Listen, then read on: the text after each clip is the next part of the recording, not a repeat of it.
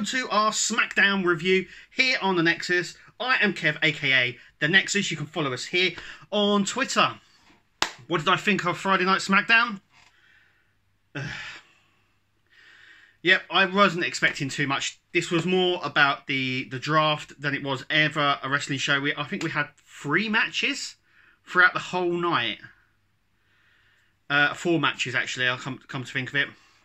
Through the whole night, there was not really much action. It was more about the draft. There were some things in it that confused me. So, without further ado, let's get straight into it.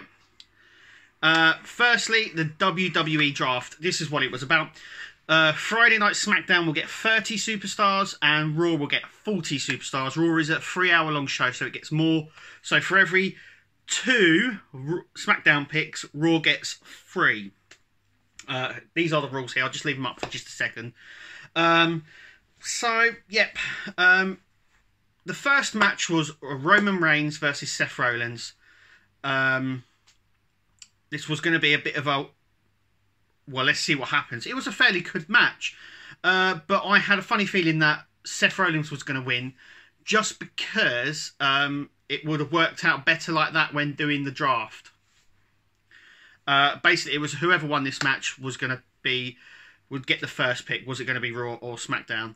Of course, it was going to be Raw. But the contest between the two was very, very good. It ended in a DQ for Roman Reigns. And that was because of the interference of The Fiend, who came down and attacked Seth Rollins and dragged him under the ring. Now, that's happened many, many times before. The Kane, Undertaker have done that. Then the lights go back up to normal. We see a little bit of smoke. Then he sort of climbers out really quickly. And we see the little head of The Fiend there poking around. Then the lights go out again. And then when they're back up, he's back on the ramp. When we come back from a commercial break, we're basically told that it was a DQ and Seth Rollins basically won. So it doesn't look like the issue there between The Fiend, but that could have been the only thing we've seen, and that is because a little bit later on we'll explain the draft. So that's how we kicked off SmackDown. It was a fairly good match. These two know how to put on a good match, and it was fairly good, but I think the DQ thing was a bit throwaway. It also made them both look fairly strong and not losing anything from it. So that was that. I'm just going to have a quick look. Right, the next match. I've got the matches here. I have to keep reminding myself. So we do have a title match for the end of the show, which is a women's title match, and we'll get onto that a little bit later on. We get the first draft picks. These are the first draft picks just here. Throughout all the draft picks, actually I'm going to put all the draft picks right here now. So all the drafts will happen here. So there was 4 rounds. Round 3 and 4 were basically opposite each other. They were quite close together. But as you can see from all of the names here, Raw came off better. I don't know whether that's just because there's more of them going to Raw, but it just felt like Raw was better off. It came better off. You know, you got Ricochet, who was already a Raw superstar anyway. Randy Orton going to Raw. But you've got things like The Fiend and Braun Strowman going to SmackDown. So I wonder how that will affect the Universal thing, considering they did a little angle on the first match. So I weren't too sure how that was going to play out. It's also worth noting as well that tag teams are counted as 1 draft pick. And Alexa Bliss and Nikki Cross are a tag team, but they were considered separate. But wait for it to Raw anyway.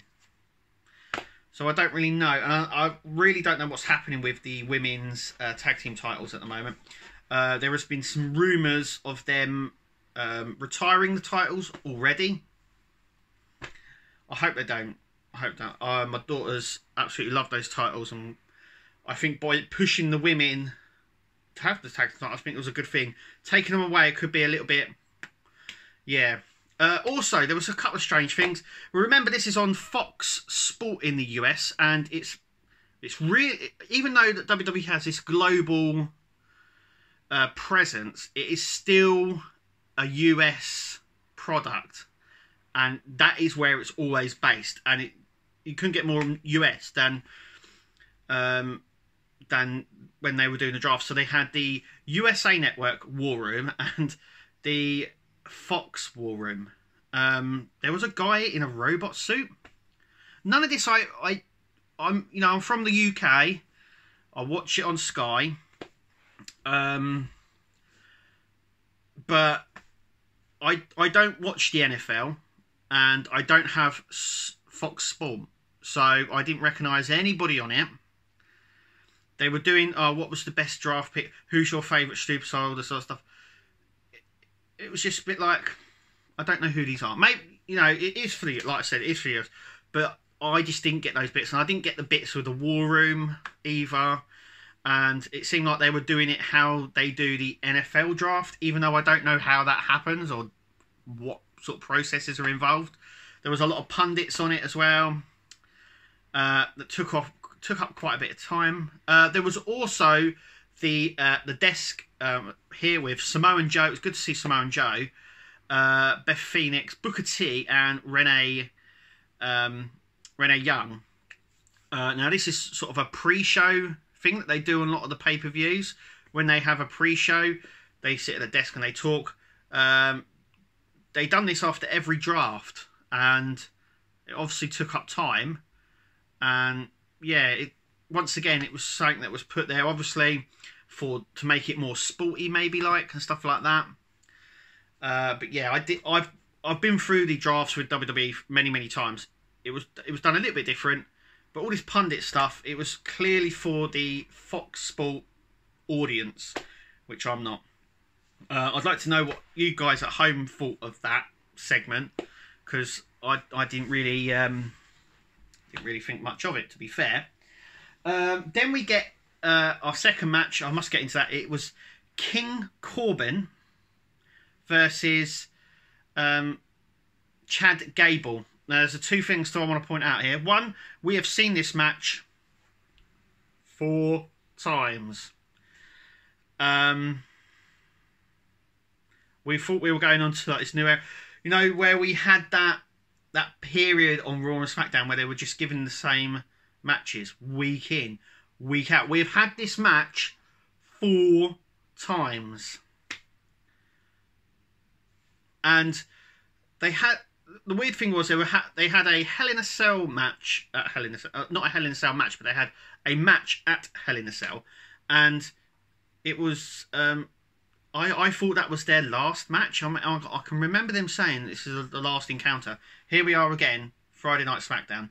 But he's not going by Chad Gable anymore. He's going by Shorty Gable.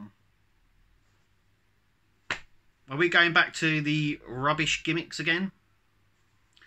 I don't know, but he's now coming out as Shorty Gable.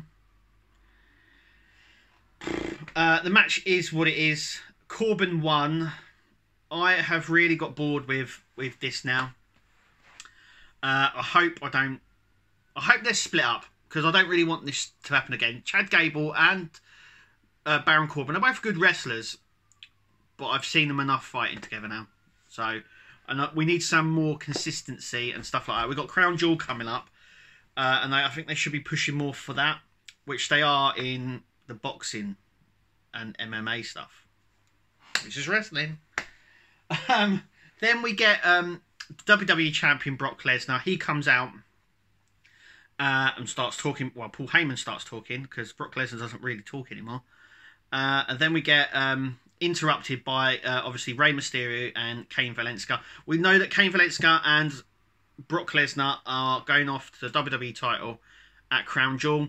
Why did Cain Velasquez get a WWE title shot? Don't know. In fact, I don't even know why Brock Lesnar got a title shot. But there we go. And then we have a 6-man tag team match between the OC and the New Day. Now, there was a segment at the start of the New Day's entrance, which was doing breast cancer, just here. That was quite good to see. I loved the pink WWE Women's title. They look really cool. But this was normally a segment. Normally they would have filmed. I've not seen a segment like this. This is normally a segment they do for like exclusively on their Facebook channel or their actual website. So it was weird that it was actually part of the show. Good, because it's showing interest in breast cancer and stuff like that, which I'm all for.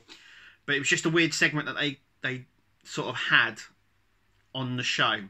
But anyway, I don't want to say that it was weird to see, because it was main thing. Normally they leave all that stuff, but it was good that they showed it, and they done a video package of the two twins. One of them had breast cancer, and they've been campaigning and stuff like that, and they were awarded the titles from the New Day. Yeah, the match was really good. You know, we had Kofi lose last week, the WWE title. So I think they needed to come out strong. Obviously, the New Day win. Kofi pins AJ Styles. That's it. AJ Styles for the title, and that is what it is. So now we're going to be coming up for our main event, which is the SmackDown Women's Championship between Charlotte Flair, who is the Women's Tag Team Champion, and Bayley, who was the ex-Women's Tag Team Champion, where she lost it on Sunday at Hell in a Cell. So at this point, Charlotte has had the title less than a week. Not 24, less than a week. It was a fairly good match. The start of the match, it came out, Bayley, she had a hood up, the flaily tube men were there. She threw off her hoodie. She's now got short black hair, so she cut off the ponytail. She's sporting a new sort of a new attire as well. She grabs this axe handle that's got blades on it and slashes the flailing tube men and pushes the jets that push them up off the stage. This is more for her heel turn, so we're getting more into it. I did say, and I have mentioned in my other ones, that I thought that she needed to get rid of the music and to get rid of the flailing tube man if she wants to be pushed as a heel. It's also worth noting that Sasha Banks is now a SmackDown superstar, which came up earlier as part of the draft picks. So it was interesting to see how this would play out. No one knew how it would play out, but it was nice to see Bayley pushing now. I can't wait for her to see her next, because obviously she'll be hopefully sporting a brand new entrance music, so that'll be very, very interesting to see how that comes out. Anyway, so fairly good match. Charlotte Flair gets a cut on her hand during the match, just here. There's a bit of blood. Yeah, it was a good one-two match. Lots of action in it. But Bayley wins. She wins the women's SmackDown tag team, the women's SmackDown title. She wins with a roll up, but she has hold of the hair, so she's using the ropes as well. So she's really going for the heel look, which is really good. I think Bayley's sort of been missing that. So Bayley is now our new SmackDown Women's Champion. So by going by what the drafts and everything else, I would have guessed that she'll be on SmackDown as well. It's going to be very interesting, her being the SmackDown Women's Champion, how Sasha Banks will sit now with that. Will they still be teaming? Will there be a double cross? We don't know. Obviously, the draft is going to continue on Monday night. I'll be doing a review on that in this similar format. I hope you like the change of format as well. I will be doing some live shows as well. But it's much easier to edit this, as you can see. And I can do lots of stuff with it while it's like this. But overall, I think SmackDown was all heavily draft related. A little bit light on the wrestling. It was good to see Bayley win the women's SmackDown title again. And that was it, really. It was just a sort of a normal SmackDown, really. Without all the draft, I think they could have got maybe 1 or 2 matches in, maybe. I mean, they said that the move, they wanted to go more on the sports side of things. This didn't live up to that. I just hope, this is not a sprint. This is a marathon. We've got a long way to go.